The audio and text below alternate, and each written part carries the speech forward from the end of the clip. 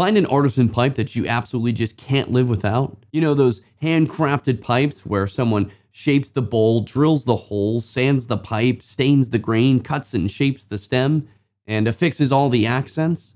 So beautiful that you just have to have. Oh, it's $970?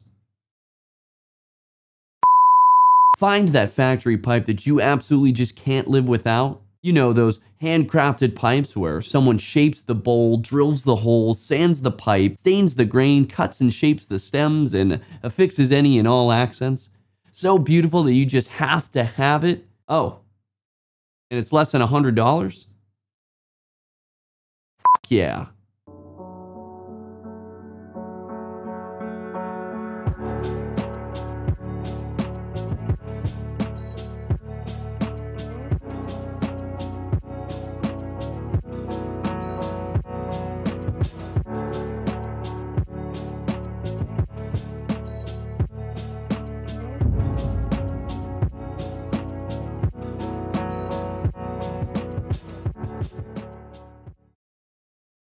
Well met friends, my name is Adam and this is Get Pipes, where we love to pipe. And today's piping is all about the factory pipe. If you've seen any of my older videos, specifically the Artisan Spotlight series, follow my Instagram, maybe even listen to my pipe smoking podcast, the Get Pipe Podcast, or have read any of my articles on the NASPC, the Pipe Collector magazine, you'll probably know that I'm somewhat of a big proponent for the artisan pipes out there. However, life's too short and there are far too many pipes out there to dedicate yourself exclusively to one side or the other. Instead, well, of course, I recommend pipe smokers to be smoker of all pipes, and that includes the factory-made pipes. Now, some factories out there can produce some pretty expensive pieces, while others have a more inexpensive approach to their line of smoking pipes. Understanding that inexpensive is a relative term, relative to the man or woman's pocket and outlook on pipe smoking. But when we compare the traditional factory pipes to, say, the average artisan pipe maker's cost, well, the factory pipe is just significantly cheaper. And cheaper doesn't always mean cheap.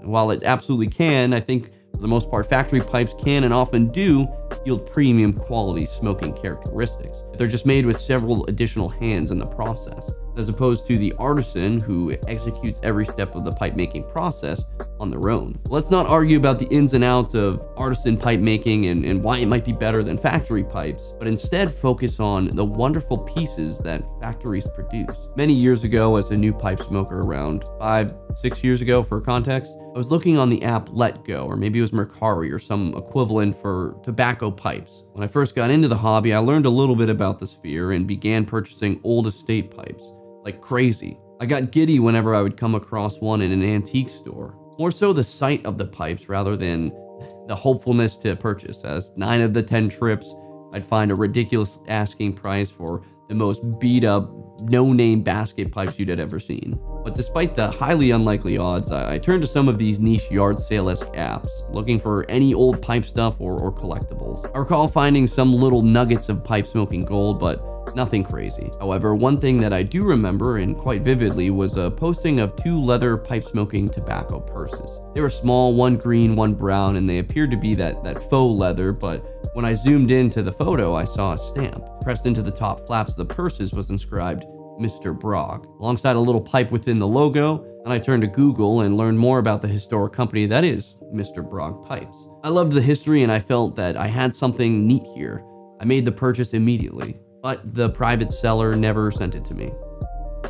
Quite unfortunate. But fate had me making YouTube videos, hosting a podcast, and eventually the deities of pipedom, both old and new, led me once more to Mr. Brog Pipes. When they reached out to me on my Instagram and asked if I would be willing to show a couple pipes on the channel. Knowing a little of their history from my research years back, I was undoubtedly excited. They sent me a package and gave me a free rein to say whatever I like. And this is an important piece for me in order to keep that authentic dialogue between you and I. It also speaks a great deal to Mr. Brog's confidence in their work, which I also do appreciate. But let us first dive into the history of Mr. Brog Company.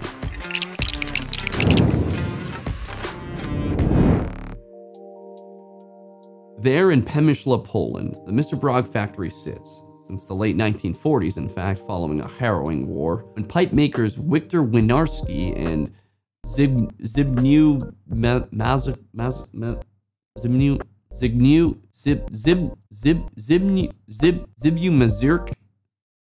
Mazurk started a pipe company called Wooden Accessories and Plastic Products. Now, not the coolest name of all time, but a name nonetheless. However, it was in the 1990s that the company concluded that the heritage and the importance of honoring one's origins weighed far less than the weight of a bad name. The company then changed its name to Mr. Brog, a derivative of some of the owners and lead carvers' names.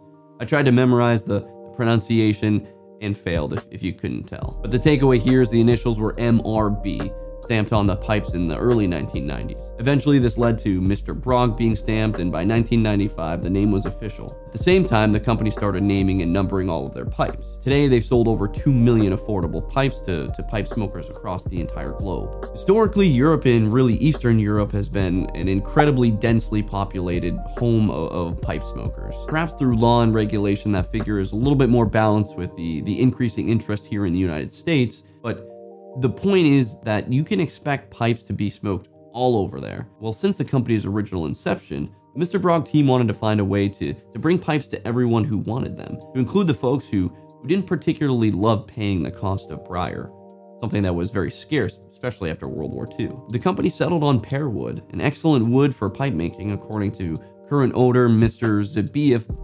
Bernardczyk? Yeah, I think that's right. Mr. Bernardczyk explains that pear wood is quite dense and really has no air holes. It's also extremely prevalent in Poland with thousands of acres of pear orchards, allowing for a lower cost. It's also poetic as the pear wood is used in most wood furniture and wood products within the country. Now, there is a drawback to pear wood for smoking pipes, and it's the fact that pear is not the greatest against heat. The greatest is most certainly briar, so they say, but that doesn't necessarily mean pear wood is bad. Think clay, horrible for heat, great for smoking. Briar, great for heat, great for smoking. Well, pear wood, good for heat, great for smoking. Mr. Brog produces around 50,000 pipes a year, with only 25% of that coming to the US. The factory has a select few of master carvers that each produce about 30 pipes a day. Now, they're not androids working 24/7, but they do have some machinery to assist the process. Often do the masters of Brog sit down and design new pipes. A machine will then produce the drilled out bowl and shank, and then the rest of the process is completed by hand. Despite being a factory-style pipe company, they truly possess a small business outlook. They are fervent in their endeavor to keep pipes available and affordable. Today, you can purchase all of their pipes through some of the bigger pipe websites, some of the smaller pipe websites, sometimes in stores, but really Amazon.com. Now, typically that last one tends to raise some flags, and I do understand that. Here in the pipe community, especially those among the YTPC, tend to turn folks away from, quote, Amazon pipes. Well, friends, Mr. Brog is the exception here. Just like if Peterson were to sell some of their pipes on Amazon, which you can absolutely find on there, I actually really support this business move as it provides the pipe smoking hopeful to get access to great pipes that are beautiful, effective, and inexpensive. The package I received contained a wide variety of artistry. I wonder at the once blank canvases that were these briar and pear wood pipes. Yes, Mr. Brog does include the use of Italian and Mediterranean briar into their line of pipes, not just pear. But let's do a little montage of some of the pipes, huh?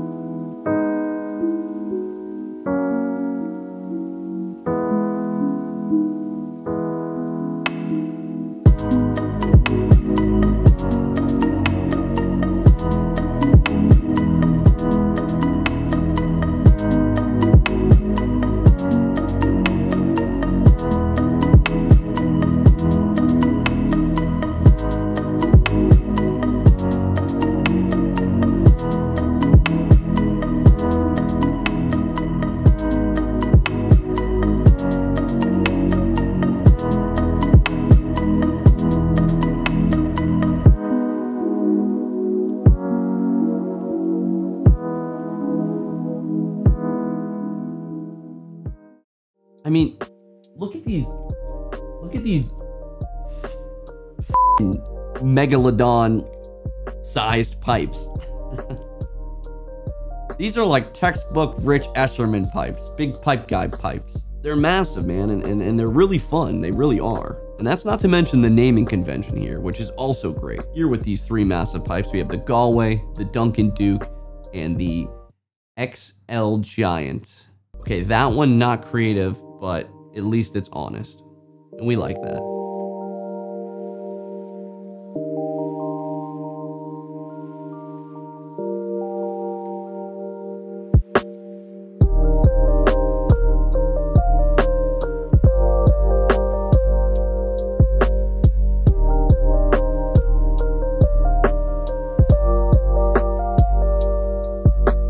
As an aside, I googled Duncan Duke and couldn't find much of meaning here. I'm really hoping it was just some master Polish craftsman who looked at this finished work and said, Duncan Duke. I don't know who Duncan is, nor if he's in fact a duke, but this pipe looks like it would in fact befit a man of such a name.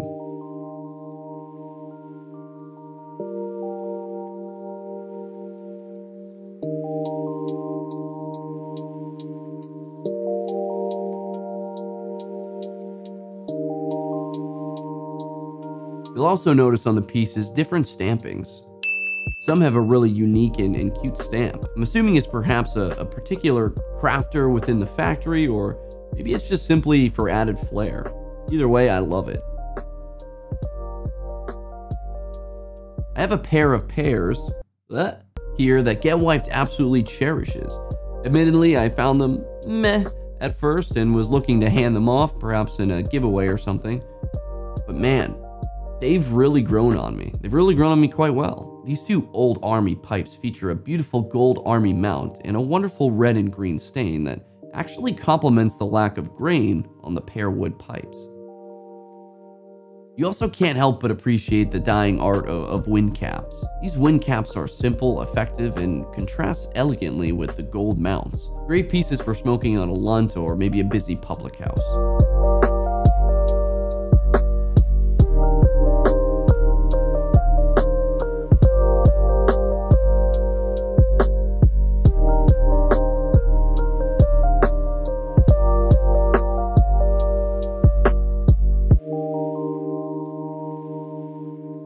The package that Mr. Brog kindly sent my way also contained a handsome church warden, another pear wood with a military mount.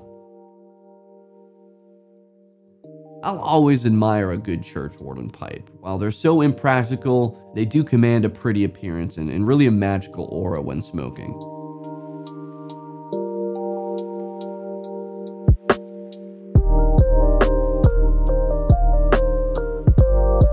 Lastly, we will touch on Mr. Brog's best work. Brog briars are not something to overlook. Again, I know the reservations of purchasing pipes on Amazon, but man, these do well to eradicate the, I guess, dated thinking. The briar pipes are just gorgeous.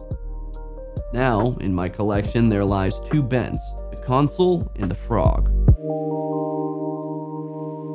And a straight billiard, the attaché. Dude! These are so alluring. Like, these compete heavily and maybe even beat out many of the Petersons and the Savinellis. These three pipes feature this lovely silver accent piece. I think this is incredibly unique too. It's reminiscent of, like, I don't know, like a king's ring. A ring that a king of a medieval society might wear. And they have them on their briars. The billiard here is just stellar, in the care and in the design. The dichotomy here of the rustication and the smooth is perfect for this piece. Looking closely just under the kingly ring, there features a super narrow ring of the smooth.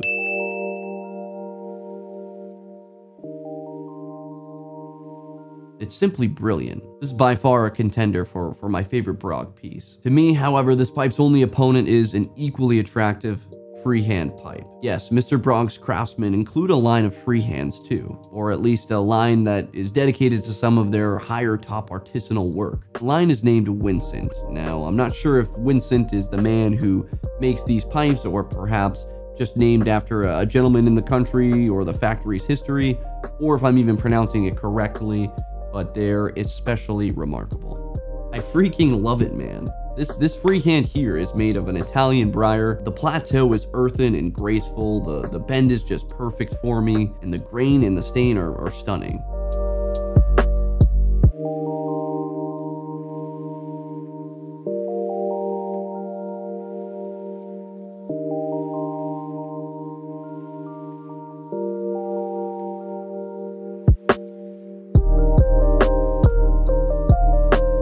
Lastly, you'll find an even kinglier king's ring, a gold band with silver end pieces. If you place this on a table at a pipe show, it's getting picked up by 100 hands. I am so confident in this pipe's beauty and function that I deliberately decided to bring it forth to the Las Vegas International Pipe Show this past October. Pipe shows are known for their presentation of artisan pipes. They're also known for the connections and interactions made amongst the pipe smoking community, and therefore folks tend to bring out their big guns, meaning their nicest artisan pipes, the flex pieces, and after all, it's a special occasion, right? Well, I too brought such pipes, but I made sure to include this piece from Winston at Brog Pipes. I actually brought 2 Winston pipes from Mr. Brog. And I didn't bring any other factory pipes. None of my Pete's, my Costellos, or even my Dunhills.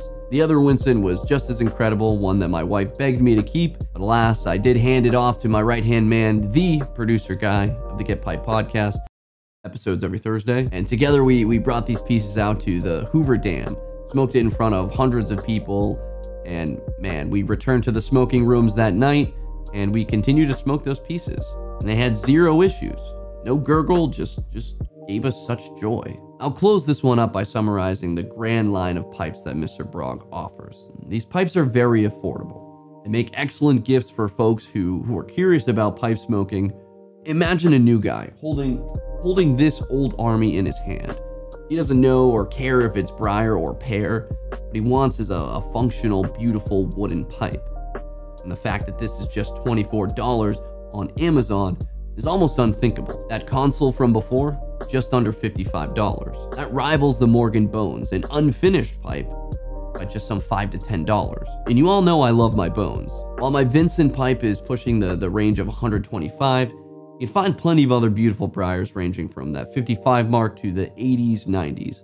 But again, what's not to like about a $30 pear pipe? And in truth, I think this take will overall be quite hot in the community. But I want to remind the folks of the YTPC, the GPPC, the pipe smokers of the world, that we're all here to smoke pipes. In my quest to learn more, produce more, and dive deeper into the sphere of pipe smoking, from expanding my collections, my palette, my awareness, I hope to never be too good for any pipe. Even the fake cheapo pipes that you'll find on Amazon outside of Mr. Brog.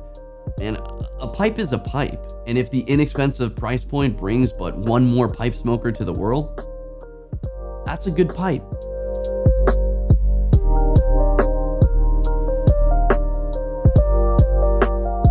I'll leave you all with a quote from Brog owner Mr. Zabiev Bernardchik. There isn't a greater feeling for an artist than to be able to express the imagination and have the world enjoy it. My vision leaves my hand and does its job for 100 to 200 years in someone else's hand. This is what drives the Mr. Brog brand. That is why we constantly have new designs, new colors, and finishes.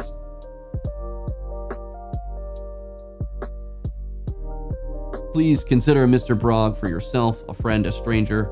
I have no discount code to offer, nor any affiliate link to provide you. I will make $0 for any pipes purchased from watching this video. I made this video because I appreciate what Mr. Brog provides, and I freaking love pipe smoking, man. Thank you so much, Mr. Brog. I think I might be keeping most of these pieces.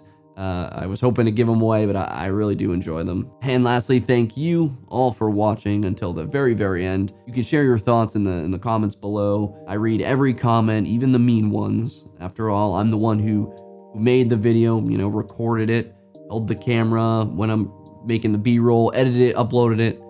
Yeah, that's me. If you want more content, be sure to follow and rate my weekly pipe smoking podcast, the Get Pipe Podcast, a show dedicated to the folks who like fun. We feature a number of short stories about pipe smoking hypotheticals, and host a number of incredible guests like Neil Osborne of the IGPC, Quinn Crawford, a blender at the Country Squire, Mikko Frost, the unhinged and maniacal artisan pipe maker from Finland, and several others, with many more on the way. You can also connect with me further by simply subscribing to my YouTube channel right here, or heading over to Instagram at @get_pipes, drop a follow, and if that's not enough, you can join our galactic Get Pipe Club. Oh, the pipe club that transcends even the national and even the international clubs. Oh, out there, we even have aliens invited. None have accepted. Just click the free, no dues, Discord link in the description below. You can hold an alias, use your first name or whatever you want. We have bi-monthly video pipe meetings where I jump in and probably complain about something, and then in turn get made fun of by everyone else in the call. More content is coming, but please bear with me. This will hopefully hold you over because you have just been piped. And until the next piping, I'm out. I'm out of funny ways to get up out of the seat, so sue me. Short shorts, sue me again.